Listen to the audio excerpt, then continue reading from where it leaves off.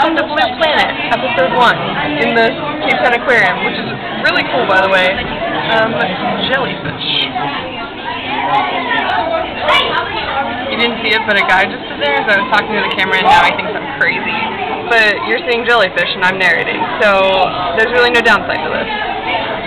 Aren't they really bizarre? They're so creepy. It's kind of gross. And you can't really see, like, into the abyss of the tank, like this is as far as you can see, but I'm pretty sure there's other stuff out there.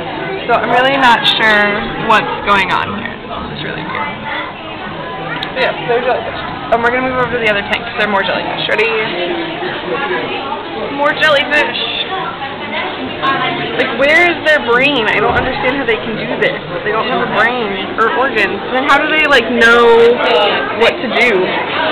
Very, very primitive nervous system, basically, just by sensory.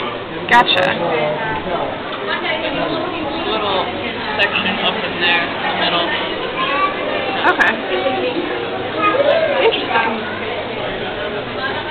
This is who is speaking, by the way.